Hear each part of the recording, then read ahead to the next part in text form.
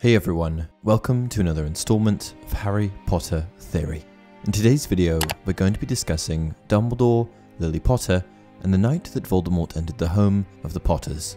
More specifically, I'm going to be discussing Lily Potter's loving sacrifice, and how on earth Dumbledore knew that the sacrifice had occurred. He wasn't there. In fact, no one was there. So how did he know about Lily's sacrifice to save Harry? How did he know how Harry had survived?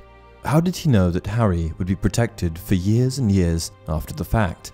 In this video, I'm going to be answering all of those things. After the Potters had been killed, there was little trace of the events that had transpired. There was a severely damaged home, the corpses of Lily and James, and baby Harry, who had just obtained his lifelong and iconic scar. It was obvious that something happened, but what? In fact, there was so little evidence in the home that it would be hard to figure out that Voldemort was even defeated, let alone figuring out that Lily had saved Harry through a loving sacrifice, simultaneously ending Voldemort. Nevertheless, Dumbledore seemed to know everything. The following passage from the Order of the Phoenix suggests that Dumbledore knew exactly what happened that night. But I knew, too, where Voldemort was weak, and so I made my decision. You would be protected by an ancient magic of which he knows, which he despises, and which he has always, therefore, underestimated to his cost. I am speaking, of course, of the fact that your mother died to save you. She gave you a lingering protection he never expected, a protection that flows in your veins to this day. I put my trust, therefore, in your mother's blood. I delivered you to her sister, her only remaining relative. She may have taken you grudgingly, furiously, unwillingly, bitterly, yet she still took you, and in doing so, she sealed the charm I placed upon you. Your mother's sacrifice made the bond of blood the strongest shield I could give you. However, not only did Dumbledore know that Lily was responsible for saving Harry and ending Voldemort, he knew the ins and outs of it. He knew the exact type of magic that she had used, a powerful, love-based magic. Dumbledore also found all of this out fairly quickly, as by the time Harry was delivered to the Dursleys, he seemed to know of both Harry's protection and the Dark Lord's defeat. He even seemed confident enough to leave Harry with the Dursleys, his entire protection based off of Dumbledore's supposed understanding. So how did Dumbledore know all of this? If you had asked me this question before the existence of Fantastic Beasts, then I would have had a different answer for you, but with the advent of the new films, fortunately, we should be able to surmise a likely answer.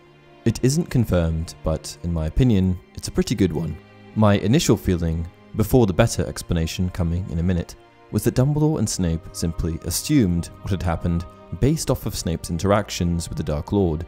Dumbledore knew of Snape's request to Voldemort that he spare Lily, which means that if they were under the impression that Voldemort would keep his word and Lily died anyway, it's an easy inference to make that she refused to step aside, sacrificing herself.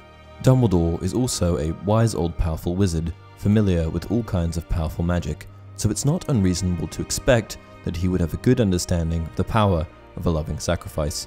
Assuming he understood this kind of magic, it would have seemingly also clarified Voldemort's death.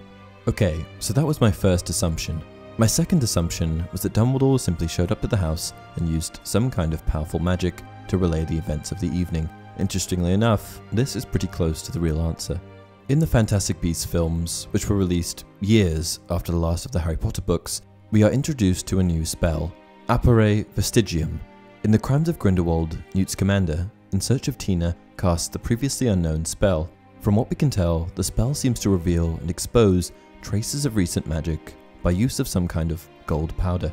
The known effects of this spell, in conjunction with Dumbledore's own words, that magic always leaves a trace, very distinctive traces, makes Dumbledore's use of this spell in the Potter residence highly likely. Using Appare Vestigium, Dumbledore would have been able to successfully expose every detail of the evening. He would have first been able to see Voldemort offering to spare Lily, followed by Lily rejecting his proposal. From there, he would have witnessed Voldemort's killing curse famously backfiring, sparing Harry's life and ending Voldemort's. To conclude, I am nearly entirely confident that this is the spell that Dumbledore used, particularly as Lily's loving sacrifice on Harry is such an important driver of this series. Not only that, but Harry's guaranteed protection from Voldemort is an integral part of Dumbledore's plan. What do you guys think? Did Dumbledore use Appare Vestigium?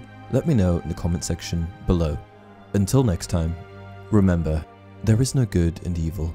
There is only power, and those too weak to seek it.